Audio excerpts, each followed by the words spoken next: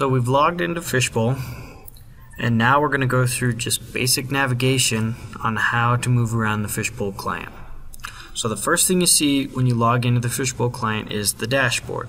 The dashboard can be customized per computer. So if I have an order desk computer or a shipping and receiving computer, then I can go ahead and set up the dashboard for that accordingly. So to do that, I can come up here and I can remove any of these windows in the dashboard by clicking the red X, and then I can add new windows to the dashboard by clicking the Show Available Gadgets button and just click and drag the windows that I want to be here.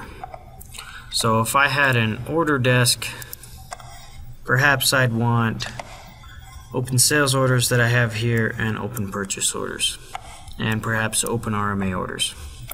Or if I had a shipping and receiving desk, maybe I'd want items to be received on here, and then if we come over a little bit, I have items to be shipped.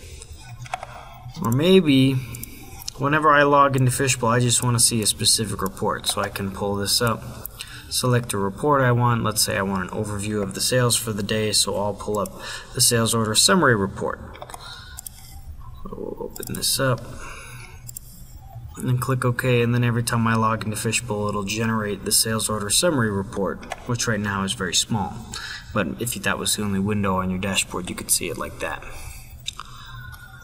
Over here on the left, we have the different module groups. So we have general, material, sales, purchasing, manufacturing, accounting, and setup. Now in the last video, we went into the setup group and then opened up the user module. So when you have a technician and they say, well, go to this group and then this module, so that they might phrase it as, okay, go to the materials group part module. Or if you have a question on how to make a purchase order, they'll say, go to the purchasing group purchase order module, or sales group customer module. And they'll open up the different modules like that. Now you've probably noticed that as I open up new modules, I get new tabs up here. So I can refer back to previous modules that I've been in just by clicking on these different tabs, rather than going from sales order to purchasing purchase order and then back to sales order. Instead of that, I can just switch between the two like this. Now to close out of one of these tabs, you just right click on a tab and then hit close, or you can go over here and click close all the other tabs, and that'll close everything else. You can also hit close all and it'll bring you back to the splash screen. Up here at the top, we have the menu bar. So file, and then you'll notice the module groups again: general, material, sales, purchasing, manufacturing, accounting, and setup. And you can navigate to all the same modules the same way. So purchasing, purchase order, sales, customer, general, dashboard. And you can see how to navigate around Fishbowl using these.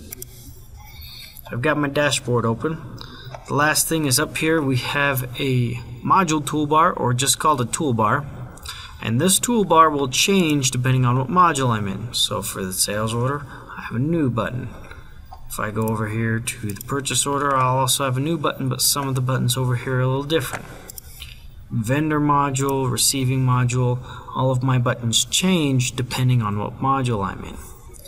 Now that also goes for the reports. So here I've got different reports for the receiving module than I do for the sales order module, and also for the module options. So here are the module options for the sales order module, whereas if I come to the customer module, there are no module options for the customer module. So just keep that in mind. If you're getting directed by a trainer or a technician and they say go to the reports module and then go to the reports module options, you'll come up here and go to general, reports, and then tools, module options, and this gives you the module options for reports.